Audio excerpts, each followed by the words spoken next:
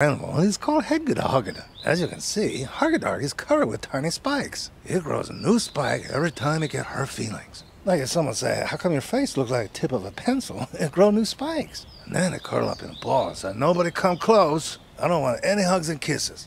But it really does want hugs and kisses. It's like Steve. However, Hegedahogada is vulnerable for attacks from below. Maybe angry worms or pancake beaver. Oh, I hate the pancake beavers. But spice is good sometimes, like if you play poppy poppy balloons, or like if you forget toothpicks for roasting tiny marshmallows, or maybe make like painful soup. Anyway, if you see a Hegedahogada, and tell him you need hugs and kisses. It makes your feelings better. It's why the best animal. Okay, bye.